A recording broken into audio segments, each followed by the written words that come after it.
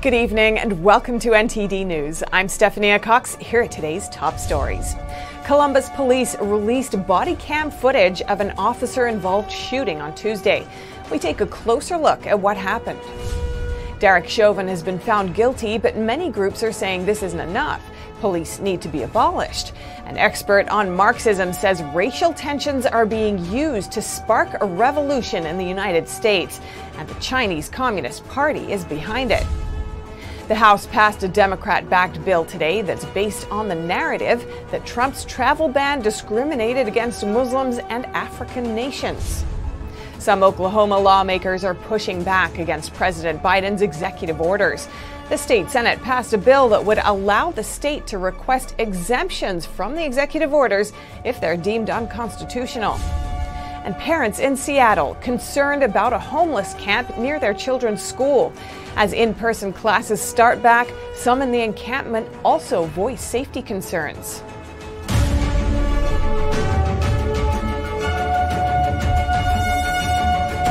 An officer-involved shooting in Ohio resulted in the death of a 16-year-old girl. In an unusual move, the Columbus Police Department released body cam footage just hours after the incident. NTD's Christina Kim tells us what happened. On April 20th in Columbus, Ohio, 16-year-old Micaiah Bryant died after a fatal police shooting. Police responded to a 911 call about an attempted stabbing. We got these grown girls over here trying to fight us, trying to stab us, trying to put our hands on our grandma. Get here now! The Columbus Police Department quickly released body camera footage of the incident. In a slowed-down version of the footage, you can see an officer approaching a driveway where a group of people are standing. Micaiah lunges at one woman and tries to stab her. The woman falls down. She then lunges at another girl with the same knife. As the knife nears the girl's neck area, the officer fires what sounds like 4 shots, hitting Bryant. That's what the police did. She came after me with a knife. Yeah, so he got her. Officials say they requested a medic 90 seconds after the shots were fired. 6 minutes later, a medic arrived on the scene and Bryant was transferred to the hospital, where she was later pronounced dead. Micaiah's aunt Hazel Bryant told 10 TV her niece lived in a foster home in the area and had gotten into a fight with someone else at the home. Her mother said Micaiah was a loving girl who promoted peace. Ned Pettis, the director of public safety, says he understands the outrage and emotion around this incident. A teenage girl is dead. And she's dead at the hands of a police officer. Under any circumstances, that is a horrendous tragedy. But he says the video footage shows that there's more to the story. And though it's hard, wait for the facts as determined by an independent investigation. We have to ask ourselves, what information did the officer have? What did he see?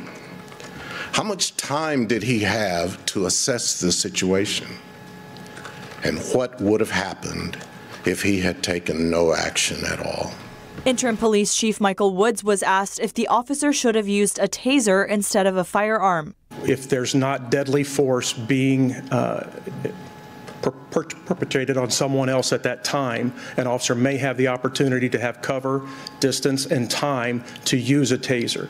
But if those things aren't present and there is an active assault going on in which someone could lose their life, the officer can use their firearm to protect that third person.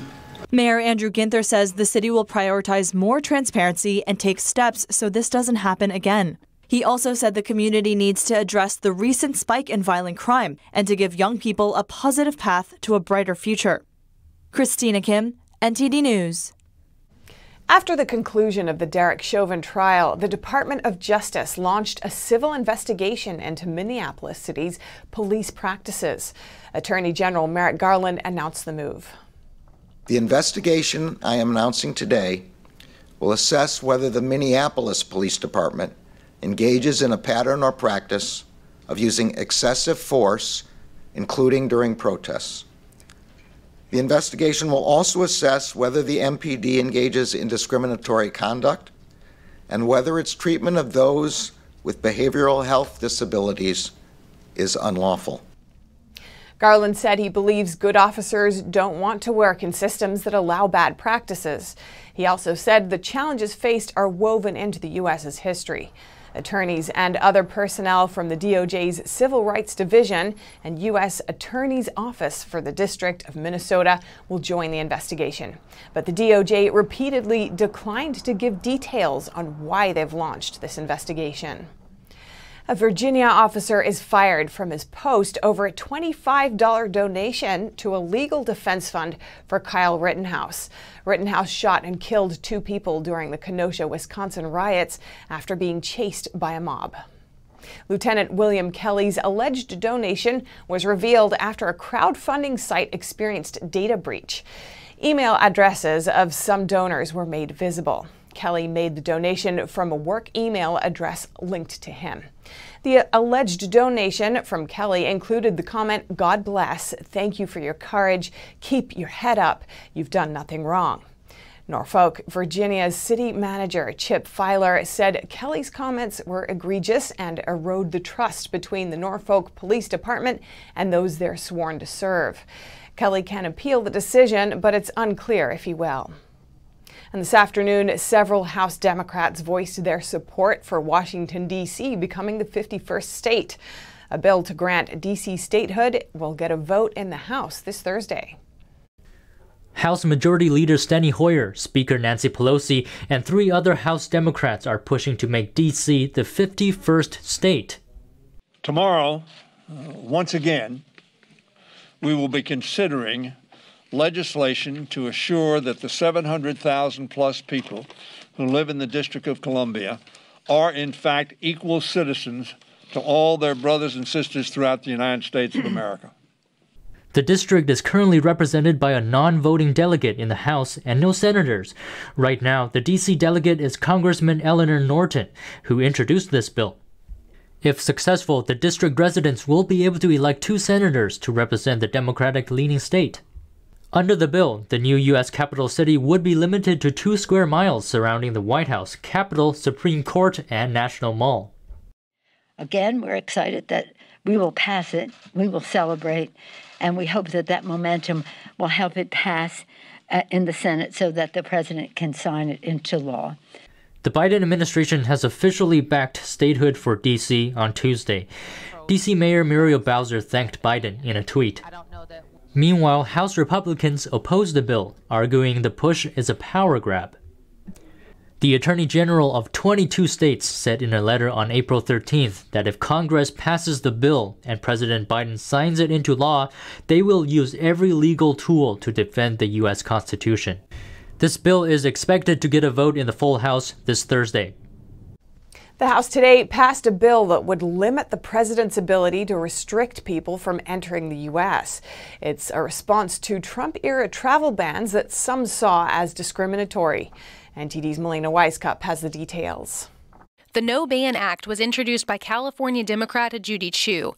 It would strip a sitting president of the power to issue travel bans from certain countries, even if those countries are deemed as national security threats. The bill reads, before imposing a restriction, the State Department and DHS shall consult with Congress. It also prohibits religious discrimination in immigration decisions.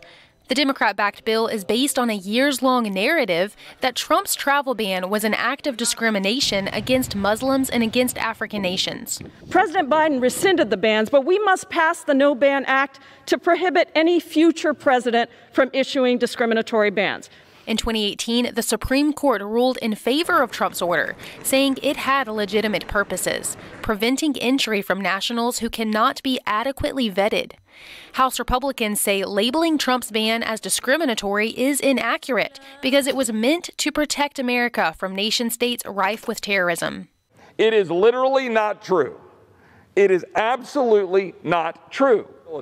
Given that policy covers just 8% of the world's Muslim population and is limited to countries that were previously designated by Congress or prior administrations as posing national security risks. He's referring to the fact that former President Obama designated 7 Middle Eastern countries as areas of concern. The bill that they all voted for in 2015 that Obama signed into law, called the Visa Waiver Program Improvement and Terrorist Travel Prevention Act of 2015. Trump's ban, now rescinded by Biden, restricted travel from 13 countries, including Iran, Venezuela, North Korea, Yemen, and others. Trump this week called on Biden to reinstate the travel ban to protect America from terrorism. But this bill would make it impossible for Biden or any future president to create such a ban. Melina Weiskup, NTD News. Dozens of people in Mexico were given fake versions of the Pfizer vaccine. An official says they don't know what was injected, but Pfizer says it wasn't their vaccine. NTD's Miguel Moreno has that story. In Nuevo León, Mexico, about 80 people were vaccinated with fake doses of the Pfizer vaccine after buying them. Reports say arrests were made and the incidents being investigated. The state's health secretary told the Mexican press that this is happening because there isn't enough vaccine to go around. Today, here in Nuevo León, there's a trafficking of vaccines because there aren't any, and I hope we can get this under control. Yes, I've had contact with some patients who were vaccinated. They're fine. Fortunately, they're okay health-wise, but they're very worried because they don't know what they were given. Well, Pfizer told the Wall Street Journal that it wasn't their vaccine after analysis. Pfizer also identified fake versions of their vaccine from Poland. President Biden says his administration's reached a milestone: 200 million COVID vaccines given in his first 100 days. Now that vaccines are available for everyone 16 and up, Biden's calling on younger Americans to get the shot. He's also calling on employers to give their workers the time off they may need to get vaccinated. So to make sure this policy comes at no cost to small or medium-sized businesses with fewer than 500 employees, the IRS is posting instructions for how employers can get reimbursed for the cost of providing paid leave for their employees to get vaccinated and recover from the side effects if they have any. The IRS says companies will be reimbursed with tax credits.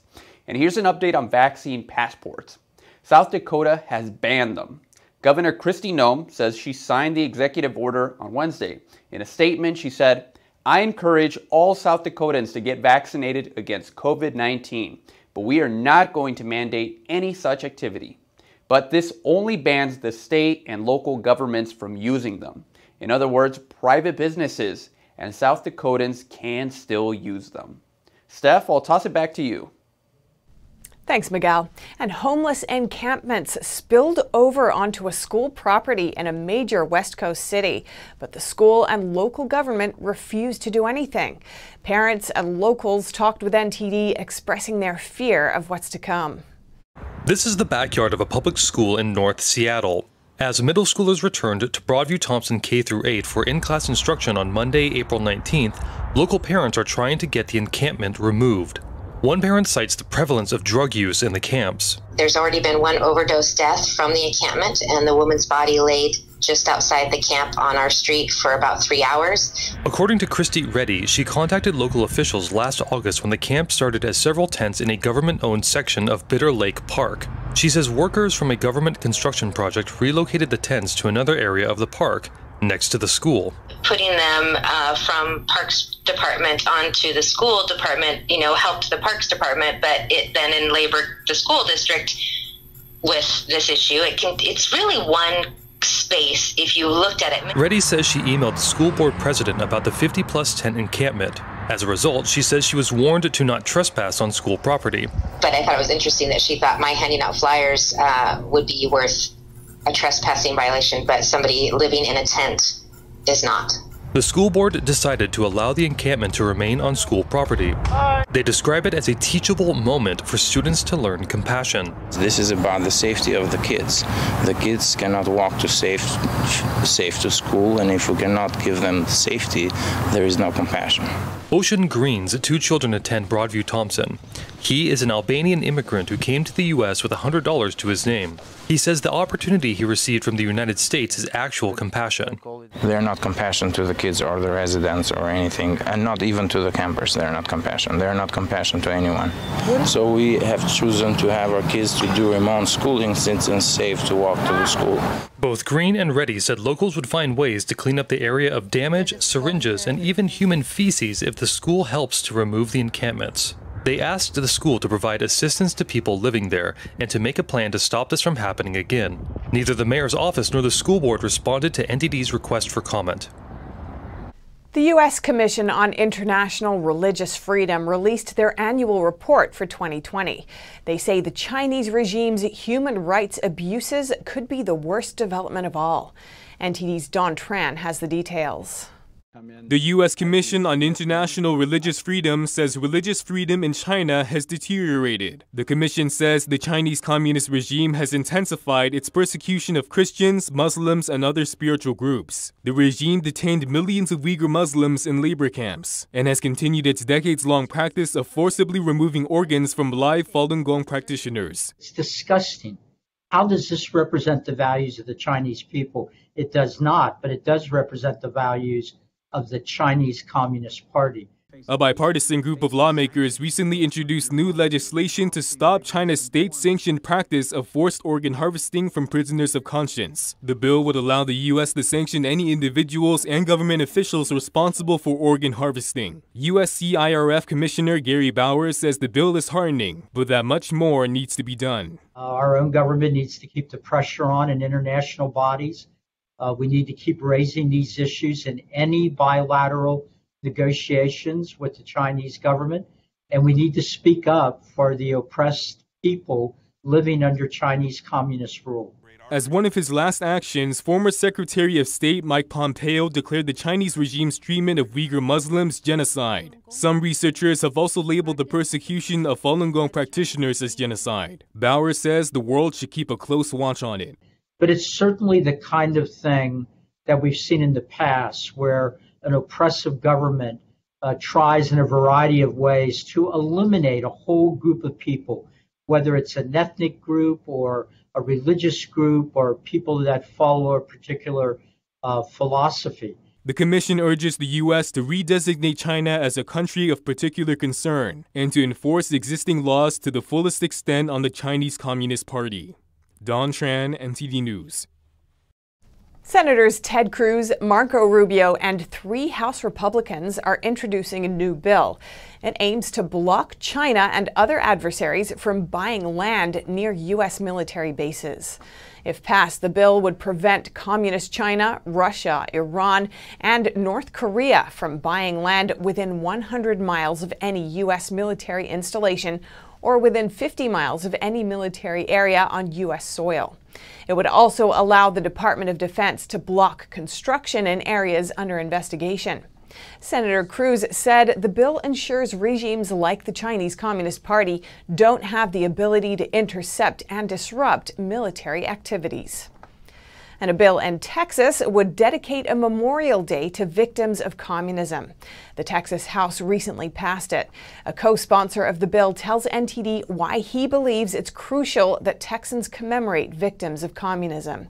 NTD's Allison Lee has the story. So HB 1057 creates an annual Memorial Day for victims of communism.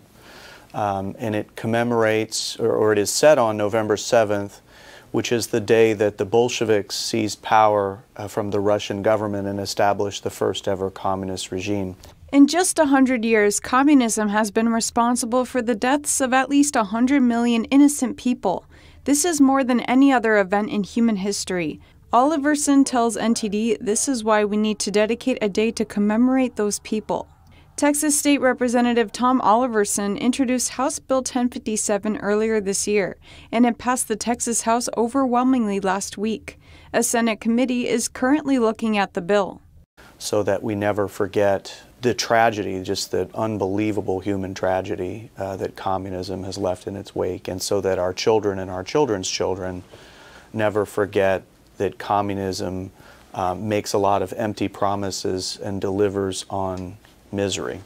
He says when he talks to people, we have escaped communist regimes. He always reminded of how miserable life is under communism. Oliverson fears that young people in this country aren't aware of those atrocities. He gives forced organ harvesting in communist China as an example. I was horrified in conversations that I've had recently to learn of the Chinese government's abuses of political prisoners by forcing them to donate organs for transplantation against their will. In fact, researchers say these innocent, unwilling donors die painfully in the operating tables. It's a secretive and extremely lucrative venture for China's communist regime. To stop forced organ harvesting in China, Oliverson has introduced another bill that will prohibit Texas from awarding research grants to entities that partner with Chinese hospitals in organ transplantation. Going forward, he hopes people can take a moment on November 7th to think about the atrocities of communism. Hopefully, just like we remember the Holocaust and we remember the horrors of the Nazi regime and fascism, that we would also remember, equally so, that communism itself is an equal, if not greater, threat to innocent human life. Oliverson urges people who have left communist countries to speak up and share their life experiences. In 2017, then-President Donald Trump established the first National Day for victims of communism on November 7th. Since then, at least 10 states have followed suit. Florida lawmakers unanimously passed similar legislation on Wednesday. Allison Lee, NTD News. When an individual is affected by illness, their family and community are all affected. And it's no different for individuals dealing with depression. However, there are Americans working hard to strengthen themselves and their communities to help everyone get through the difficult times. NTD's Kay Rubicek has the story.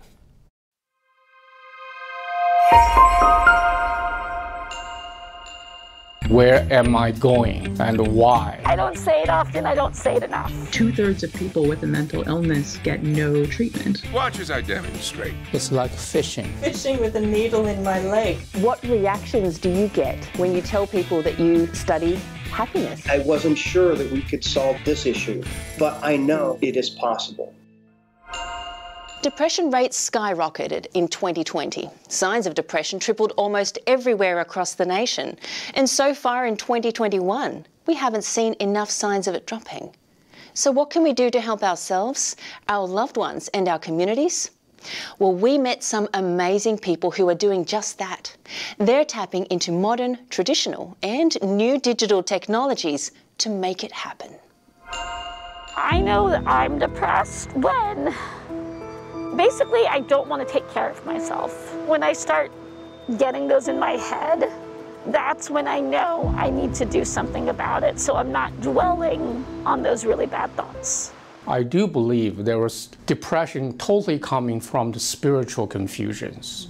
The patients come in and say, I don't know why I have to live. What's the meaning and the purpose? I have no meaning and the purpose to be here. So in Chinese medicine, we don't separate the mind from the body, because they're really the two sides of one coin. So take deep breaths. Okay, they're already in. Oh, it's in, okay. I didn't feel anything. It's like energetic detox, so to speak, or emotional detox. I tell people that I study happiness and they immediately go to distress. Happiness and distress are, different sides of the same coin, but I'm always surprised that that's where people's heads go a lot of the time. You're kind of bringing together the science plus the technology. Technology, I think, is really promising. It's not replacing anybody, because I think everybody needs different things, but it's providing another option, a robust option, and a medical device doing something that maybe 20 years ago only a therapist was doing. That's pretty exciting. Pop the hood on your mental engine. Therapy will not cause you to grow lady bits. You can't fix your mental health with duct tape. I mean, this is just amazing. Did you know that men have feelings too? No, not just the hippies. All of us. Hello, I'm Dr. Rich Mahogany. Welcome to Man Therapy. Good marketing is really getting about relating to somebody, right? So they really see themselves in it. They can discover that truth. Watch the full episode of Life and Times every week on NTD Television. Coming up, police reveal the details of the shooting at a grocery store yesterday. The gunman was an employee of the store and visited his manager less than an hour before the shooting. And in Washington, D.C., 2 teenage girls are charged with murdering an Uber Eats driver. More in just a moment here on NTD News.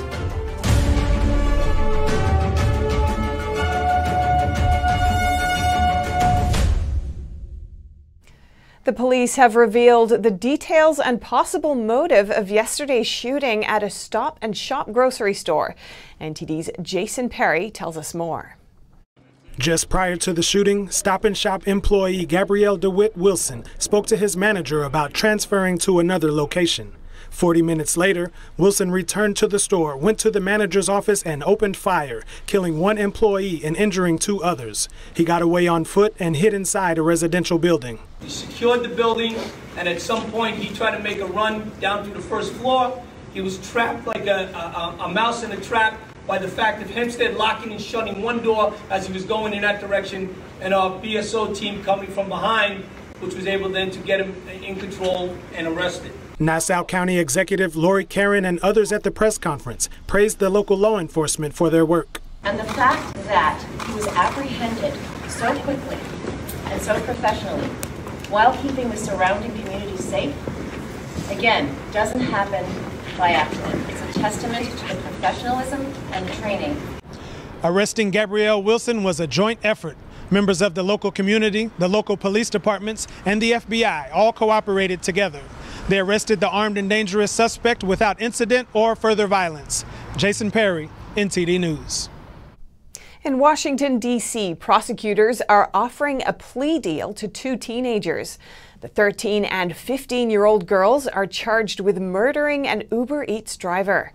NTD's Lin brings us that and more about a surge of carjackings in D.C. Lawyers said Tuesday they're negotiating a plea bargain in the case of 2 teen girls charged with felony murder and armed carjacking in D.C. The victim, 66-year-old Uber Eats driver Muhammad Anwar. Both girls are being prosecuted as juveniles, even though D.C. law allows 15-year-olds who commit the most serious crimes to be tried as adults. D.C. police told WUSA 9 there's a surge in carjackings throughout the city, and most of those arrests involve children. The outlet says D.C. had more than 100 carjackings in the first quarter of this year. That's almost 5 times the same time last year. D.C. police say they've set up a team of detectives specialized in robberies and violent crimes to address the surge in carjackings. Lin, NTD News, Washington, D.C. If you've been wanting to visit the Big Apple but weren't sure because of restrictions, now is your time. New York City is welcoming tourists with open arms. NTD's Arian Pazdar has the story. New York City is launching its biggest tourism campaign ever. Today, we're going to spark our economic recovery with a new $30 million marketing campaign to bring back the tourists. The campaign aims to let people know New York is open for business and that it's safe to visit. It will go out through social media, TV, influencers, and more. It will be focused on Northeast regional and domestic travel more broadly to start. Domestic travel typically represents about 80% of our visitor volume in any given year. According to the New York Times, New York City's economy has been harder hit by the pandemic than other cities because it depends on tourism a lot. In normal years, the hospitality industry accounted for $46 billion of spending each year. Arian Pazdar, NTD News, New York. Still to come, soon you'll be able to get Abbott's home test kit for COVID-19 at your local drugstore. Find out how much it'll cost. And NASA will reuse a SpaceX rocket and capsule to send people to the International Space Station. That and more in just a moment on NTD News.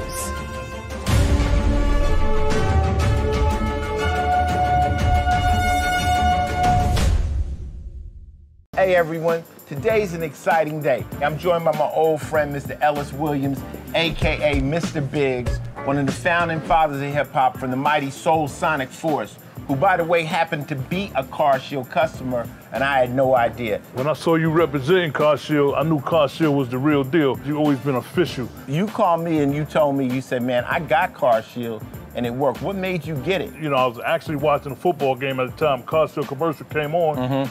I was like, you know what? I have this old SUV, and I know the manufacturer warranty is about to run out. I didn't want to get stuck with expensive car repairs. Right. So I gave CarShield a call. Coverage was very affordable, and there was no long-term contract. A few months after that, transmission went on my car. I took it to my mechanic. Mechanic knew of CarShield. They called CarShield and saved my family and I $2,400.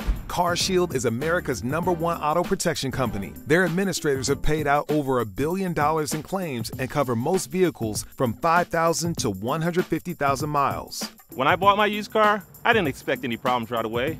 But when it broke down, I'm glad I had CarShield. CarShield saved me over $4,000 and followed through with their commitment. Thank you, CarShield. I've been a CarShield customer for close to 7 years, had 3 vehicles covered, and they saved me close to $9,000. With coverage through CarShield's administrators, you'll receive 24/7 roadside assistance, courtesy towing, rental reimbursement at no additional charge. Plus, with CarShield's nationwide coverage network, you can choose the mechanic or dealership of your choice no matter where you are. If you're driving without a warranty, you have to call CarShield. Yeah, you do. Give CarShield a call today before it's too late. Remember, CarShield cars go farther. Protect yourself now against expensive auto repair bills. Call CarShield for a free and instant protection plan quote. Once your car breaks down, it's too late. Call 800-545-5325. That's 800-545-5325.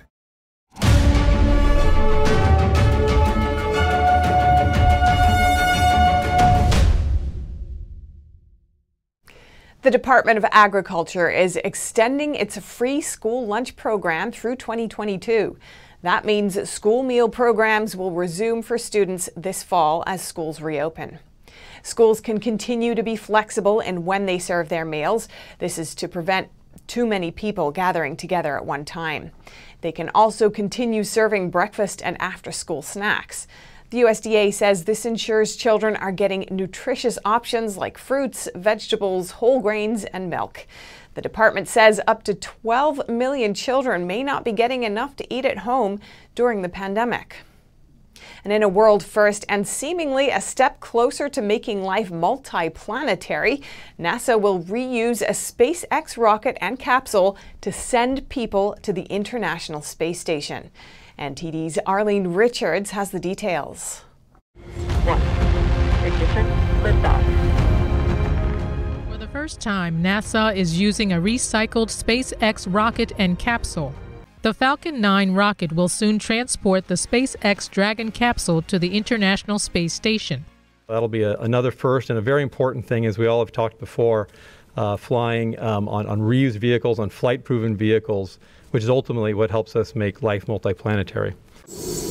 The 4 veteran astronauts who'll soon be hurtling through space include NASA astronauts Shane Kimbrough and Megan MacArthur, Japanese Aerospace Exploration Agency astronaut Akihiko Hoshide, and European Space Agency astronaut Thomas Pesquet. The first time 3 nationalities are in a Dragon. The International Space Station itself is a big collaboration among 15 countries.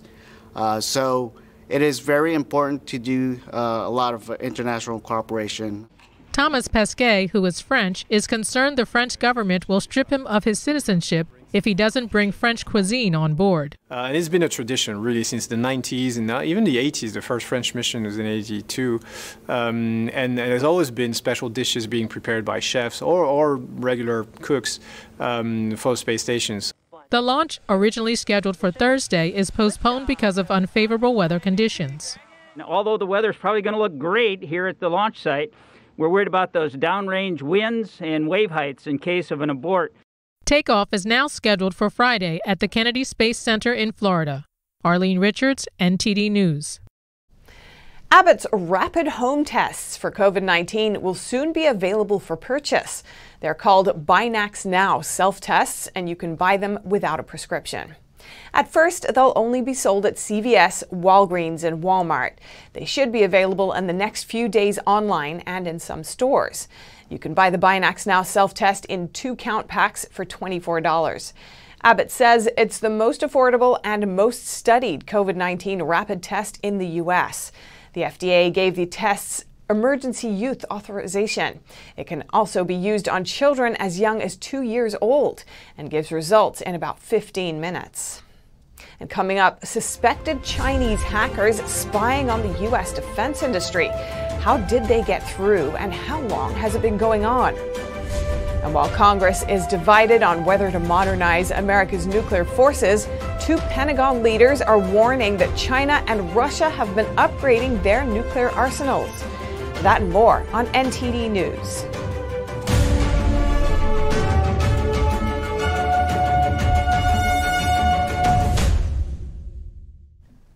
cybersecurity firm says Chinese hackers have been spying on the U.S. defense industry for months, but we don't know which agencies or groups they breached. NTD's Patrick Hayden takes a look. Researchers say that at least 2 groups of China-linked hackers have spent months spying on the U.S. defense industry. A previously undisclosed vulnerability in American virtual private networking devices was used by the hackers. Utah-based IT company Avanti issued a statement on Tuesday confirming the vulnerability and says that a very limited number of customers were targeted. These were customers that used Avanti's Pulse Connect Secure Suite. At the same time as Avanti's announcement, cybersecurity firm FireEye released a statement. It said it suspected that at least one of the hacking groups was operating on behalf of the Chinese government. The president of an arm of FireEye, Mandiant, says the hackers were operating from U.S. digital infrastructure. They have been borrowing naming conventions of their victims to camouflage their activity. A Chinese embassy spokesperson says China firmly opposes and cracks down on cyber attacks and says FireEye's allegations are irresponsible and ill-intended. Patrick Hayden, NTD News. The U.S. National Security Agency declined to comment on this issue. For years, American officials have blamed Chinese state-backed hackers for a number of digital attacks, from theft of American military secrets to research data. Back in 2020, cybersecurity company FireEye sounded the alarm about a Chinese hack targeting devices made by 2 U.S. tech companies. The attackers infiltrated a number of companies' computer systems in the attempt. FireEye has called the breach one of the biggest cyber attacks by a Chinese hacker it's seen in years.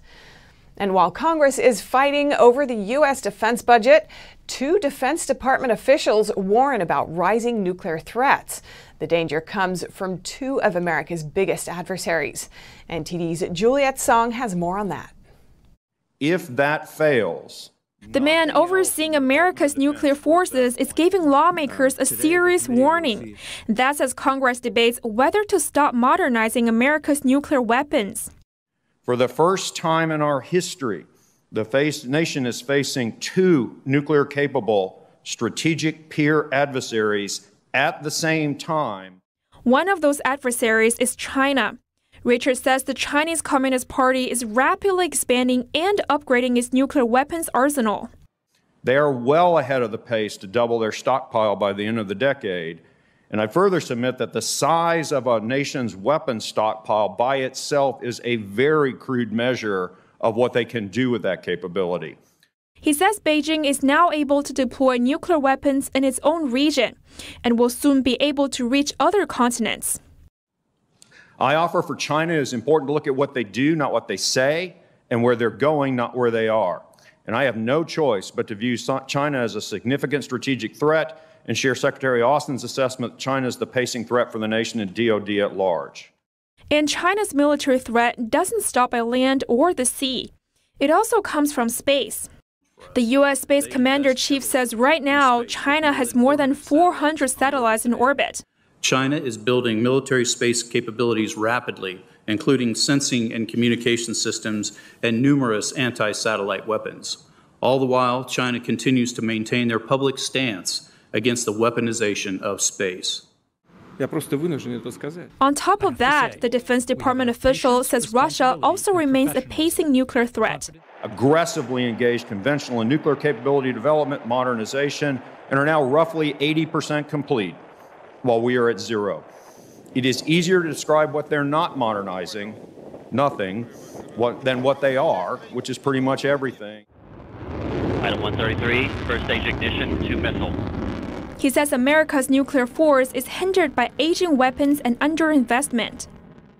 A nation simply cannot attempt to indefinitely life extend leftover Cold War weapons systems and successfully carry out the assigned strategy. The Defense Department says maintaining a powerful and advanced nuclear arsenal is critical for America's national security. And it comes with an expensive price tag. Modernizing America's nuclear forces could cost $1.7 trillion over the next 30 years. Some Democrat lawmakers are urging the Biden administration to cut the funding, but they've received strong pushback from Republicans. It remains to be seen how the spending battle will turn out. The Biden administration is currently reviewing nuclear strategies and is set to present a full defense budget this spring. Juliet Song, NTD News. Still to come, a plan to build a breakaway soccer league in Europe ends with statements of apology. Now sports fans are calling for tighter control of the way soccer teams are run. And video sharing app TikTok could face a damages claim worth billions of dollars. They're alleged to have illegally harvested millions of children's private data in the UK. Stay tuned for more here on NTD News.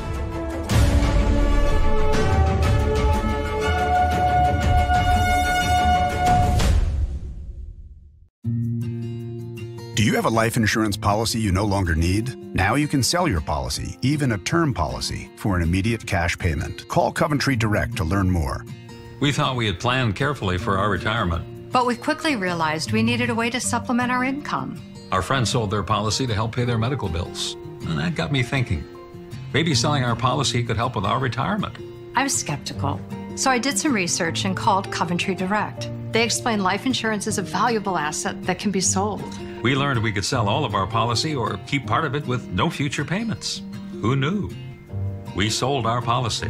Now we can relax and enjoy our retirement as we had planned. If you have $100,000 or more of life insurance, you may qualify to sell your policy. Don't cancel or let your policy lapse without finding out what it's worth. Visit CoventryDirect.com to find out if your policy qualifies or call 1-800-509-8500.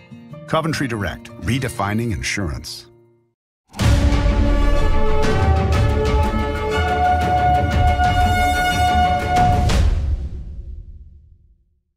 Video sharing app TikTok could face a damages claim worth billions of dollars. They're alleged to have illegally harvested millions of children's private data.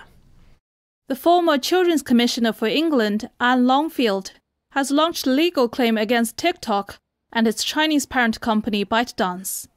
She is making the claim on behalf of 3.5 million children in the UK aged under 13. Longfield alleges that every child that has used TikTok since May 2018 may have had their private personal information illegally collected by TikTok. In May 2018, the General Data Protection Regulation was introduced to give better protection for people's privacy.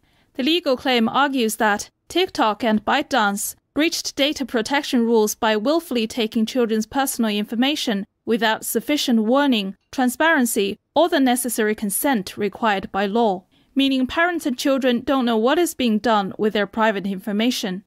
The claim calls for compensation for the millions of potentially affected children, which is said could run into billions of pounds. TikTok's policy in the UK do not allow children under 13 to use the app, and those downloading it are asked to input their age when they sign up, but figures suggest that many under 13s use the platform. Although TikTok's policy on data collection is listed on its website, Ms. Longfield says she feels TikTok's practices are hidden and shady. The app asks for children's name, address, date of birth, their likes, interests, and habits. Longfield says you shouldn't be doing that when it's kids. In response to the action, TikTok says it has robust policies in place to protect all users, and teenage users in particular. They say they will vigorously defend the action. TikTok is one of the world's most popular apps, especially among young people, and has around 100 million users in Europe alone. All 6 English Premier League football clubs have quit the breakaway European Super League. The fans previously angry at the league's creation now have cause for celebration. NTD's Neil Woodrow has the story. The main architect of the Super League, Juventus FC chairman Andrea Agnelli, was asked if the league could continue now with just 5 or 6 teams involved. Look, I think, to be frank and honest, no. Evidently, that's not the case. So, I mean, I wouldn't be talking so much about where that project has gone. I mean, I don't think that that project is now still up and running. Manchester City were the first to back out of the European Super League venture on Tuesday evening, followed by Chelsea and the rest of the English clubs. Today, plans for the new league are all but over. Fans were quick to celebrate the news of their club's withdrawal, leading some to feel that apologies are in order. Liverpool's owner John Henry on Wednesday had this to say to fans. I want to apologize to all the fan supporters of Liverpool Football Club for the disruption I caused over the past 48 hours. It goes without saying, but should be said, that the project put forward was never going to stand without the support of the fans. No one ever thought differently in England. Over these 48 hours, you were very clear that it would not stand. We heard you. He went on to say that he was responsible for this endeavour and had let them down. And more clubs from the founding 12 on Wednesday began considering to quit the deal. Atletico Madrid and Inter Milan the first to make it official. Fans were a big force in the change of direction of the clubs involved and were quick to make their feelings known. I'm disappointed with my club, which is Arsenal, around the corner, because they were in it, involved in it, and now they've decided, because of people in the street and the fans, they said they don't want it, and so they've pulled out, which is a good thing. Other pressure came from the Prime Minister, who expressed his satisfaction on the outcome. Mr. Speaker, I welcome the decision taken by the 6 English football teams not to join the European Super League. The announcement was the right result for football fans, for clubs and for communities across the country. I spoke with Andy Walsh from the Football Supporters Association. He said it was tremendous, the solidarity shown across the game to block the European Super League. He said that absentee owners of some of the big clubs do not understand the fans, players and administrators in the game. They're completely wrapped up in themselves and their own ego. They think that cash and wealth buys them everything. But whilst they might own our football clubs in terms of its stocks and shares, they certainly are not aware of its soul and its history. But when fans at the grounds came out in numbers, they couldn't be ignored. And it was the reaction and response from supporters on the streets last night, as much as anything else, just telling the owners this was wrong and that they themselves would walk away from football if this occurred. While these celebrations over the collapse of the project die down, the backlash against the managers involved may continue. Liverpool great Graham Souness is quoted as saying, "They were going to sell the souls of our major football institutions. I don't know how these clubs will manage to get back on side." Neil Woodrow, NTD News. Bankruptcy is threatening local Parisian shops more than ever. They've been hit especially hard by restrictive measures that prevent tourists in the country. NTD's French correspondent David Vives interviews the owner of a well-loved sweet shop. At 84 years old, Denise Acabo feels full of energy when she works in her shop of 45 years. Here she sells fine chocolates and premium candy. The treats come from all across France, like this chocolate clementine from Corse Island. When you put it in your mouth, you have to roll it around inside. If you gobble it down in a few seconds, I'm not selling it to you. Everyone from French presidents to American actors have visited her shop. But the tourists are the most important customers. Tourism is a top economy activity in France. But since the first lockdown last year, many businesses are going bankrupt. Last year, during the first lockdown, I was earning like €6 a day. One day I got 30 euros. That was a good day. I was just sinking, crying every evening.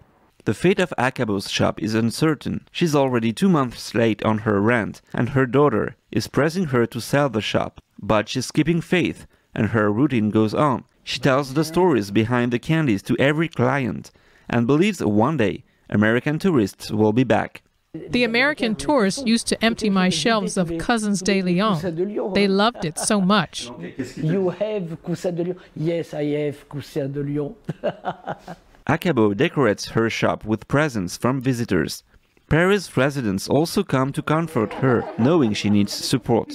I come regularly. I like chocolate, and it seems this place has a soul. I feel good when I'm here. She says the lockdown has changed the face of the French capital. These are very, very hard times. A lot of shop owners have sold their shops. Something is changing in Paris. I try to tell myself, just live each day as it is. We don't know what's going on. Some of the restrictive measures will be lifted on May 7th. For Acabo, it's one step closer to the day tourists will return. David Vives, NTD News, Paris. And for the French, who spend more time than any other nation eating and drinking, there may be a solution to allow them to enjoy fine dining in their own home, even under lockdown restrictions. France is still observing a nighttime curfew from 7 p.m. every day due to the pandemic. Restaurants have been forced to close down, but if you have enough money, private chefs can bring fine dining to your home. A trained private chef in France says she was busy before the pandemic. Now she's even busier and serves between 60 and 80 meals a month. Now it's true that I have to turn down a lot of requests because I can't split myself in two. It's a bit complicated, but yes, there is a very significant demand. According to a government decree, private chefs are allowed to serve meals at their customers' homes amid the current restrictions. So for people who used to eat out, private chefs are proving popular.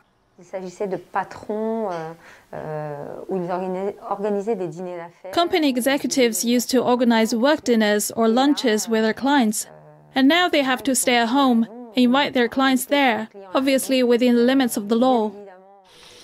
She takes bookings from private individuals, brings her ingredients to their home, and uses their equipment to prepare and serve restaurant-quality dishes.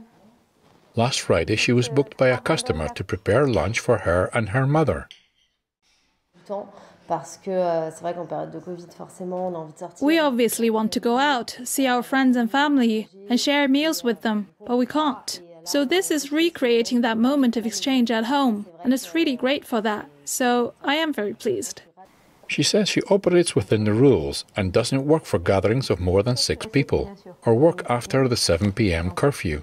But their service is not within the reach of every Parisian. A lunch for 2 comes in at €170, or about £150 per person. And it looks like everyone working from home wants alternative workplaces. One London firm is offering a pre-made home office that you can set up right in your backyard. NTD's Colin Frederickson takes a look. On the outskirts of London, an unexpected consequence of the pandemic. Garden offices like this one are seeing high demand as part of a trend toward alternative workplaces. In the first 2 weeks, we got like hundreds of emails from everywhere. The modular home office is designed to be a cozy hideout for gardens and courtyard spaces. So everyone was like really squeezed in their living room spaces, while in the backyard there was a garden or there was an empty space that could be used. The first client was like someone that had to work from home, has a family and probably 2 kids, and he desperately needed a safe place where to concentrate. The 8-foot-tall structure is digitally fabricated, then constructed on site in about a day. A basic module cost about $7,000. The company is hoping to deliver about 15 units this year. One client from Norway is expecting hers later this month. I do my trombone practicing, I do my paint, everything in the same room. And I just thought I need a space where I have something for my mind and something that can give me more clarity. And she's looking forward to showing off her new workplace on video calls. It will be a multi-use place. I will definitely have the space to do my work, and the envy of my colleagues on the Zoom calls and team calls when they see my background. The design firm's co-founder says they're now looking into offering more choices, like different exterior options, internal finishes, and customized furniture sets. Colin Frederickson, NTD News. And that's all for today's news. Thanks for tuning in. I'm Stephanie Cox.